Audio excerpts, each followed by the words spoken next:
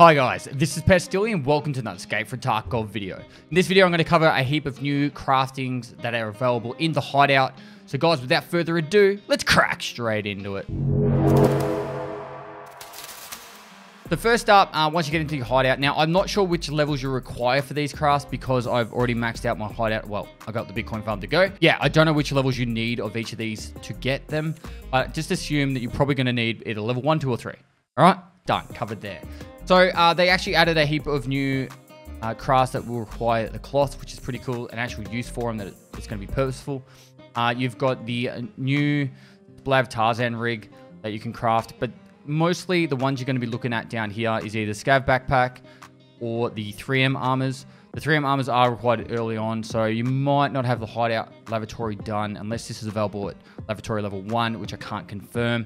But you will be able to get 3M armors this way. Alternatively, you could make the 3M armors and sell them on the flea market. The next one you've got is actually the 60-round mags. I know a lot of people have been farming the ZB014 room for the 60-round mags. You just need the Keck tape and 4 of these basic 30-round mags, and you'll be able to get the 60-round mags for your quest. So it's a pretty cool thing that you can now get these 60-round mags in a different way. If you're still struggling and you don't want to do the craft, you've got the Killer, ZB14, or you buy them on the flea market. It's up to you. But there's an alternative method right there. Moving over to the Intelligence Center. Now, I'm not sure which levels of Intelligence Center you're going to need to be able to craft these. By the time you get to needing the Vertexes, the Coftums, and the VPXs, you're probably going to be already at least level 1, most likely level 2 Intelligence Center. Level 2 is not too difficult to get. But level 3 does take a little bit of time.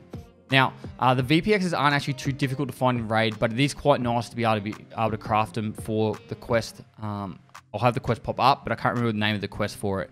But you do need them for a quest, and they need to be found in raid with the VPXs. The most annoying one here is actually the Vertexes. Finding these in raid is actually extremely difficult.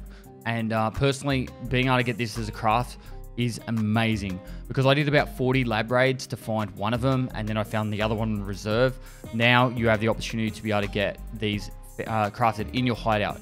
Whilst they do take a long time, 37 hours, I think that's perfectly acceptable for the fact that you can get these items in an alternative method than throwing yourself into one of the hardest maps in the game. So it's a really cool new craft right there. Coftums, these ones are actually quite readily available on reserve if you look in the right spots. Check out my money loot run for reserve if you want to see some of the spots for them to spawn. But honestly, if you need these to be found in raid and you're struggling to get out a reserve raid or a labs raid with these, you've now got this as an option available for you. Lastly, moving over to the med station, there's one new craft over here, and it's an annoying one for a lot of people trying to get out of a raid with these found in raid, which is the morphine. So you can now get the morphine injector found in raid, and you can craft them in your hideout.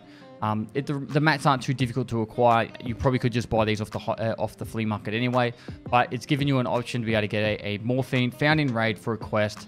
So that's a good one there. Over on the workbench, there is actually a new trade for 856A1.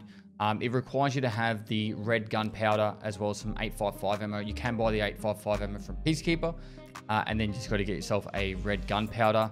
180 rounds. It's a solid amount of ammo, and only takes 2 hours to craft. Also on the lavatory for the fleece cloth, you can get 6 bandages in half an hour, which I don't mind using bandages. I actually use them a lot more than I used to, but I guess it's a trade. Now, these aren't, obviously, this is going to be a very short video, and hopefully it's very helpful for you just to know these new crafts exist. In particular, being able to get some of these tasks done that are quite frustrating for people with the new changes to the found in raid. While some of them might not be a profitable trade or craft to be able to make money off, it's just going to be one of those other options you can have to be able to progress through the game. I'm going to finish this video up here, but there are a lot of task guides I am putting out over the next few days, so get ready for those. If you haven't liked this video already, please do like it.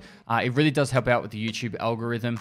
The task guides will start coming out tomorrow, so if you haven't subscribed already, make sure you subscribe and smack the notification bell for all the latest information coming out. I'm going to be putting out a lot of guides over the next couple of weeks. The Raid Series Season 2 starts on Monday as well, so there's a lot of cool content coming out, and I'm really excited to see where we can take this YouTube channel. So to finish up, guys, thanks for watching another video. If you've got any Tarkov questions, feel free to hit me on my live stream. I do stream on Twitch every day of the week. I'm streaming actually right now as I film this, so go down the link below, give me a follow over there. You can hit me up in the comments below. I try my best to answer them all. And lastly, I'll see you next time.